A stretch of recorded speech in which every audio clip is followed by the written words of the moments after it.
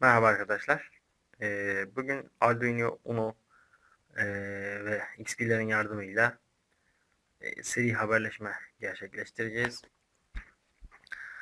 Buradaki hazırladığımız düzenekte Arduino'yu pille besledik. 5 volt pillerle.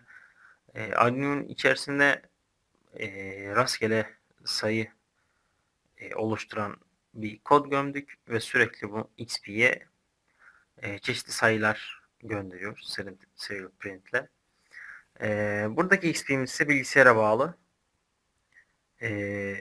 Diğer XP'den gönderilen verileri bu XP alıp USB kablosuyla bizim daha önce bilgisayara kayıtlı olan portların biriyle artık Arduino'nun kendi idesinden seri monitörden gözlemleyebiliyoruz.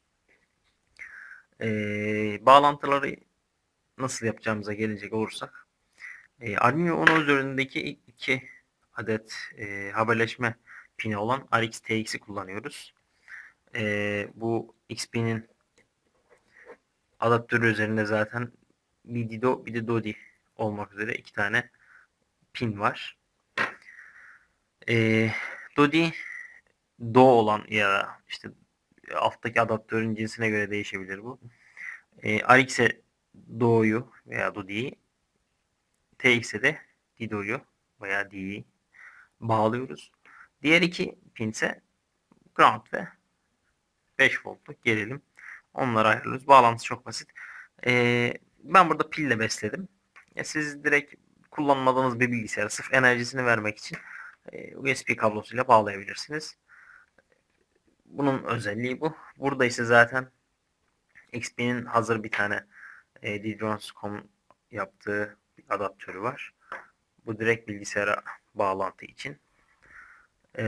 Bu kısımdan sonra bilgisayardan hiç kodla bir alakası olmadan direkt Tools'tan seri monitöre girebiliriz.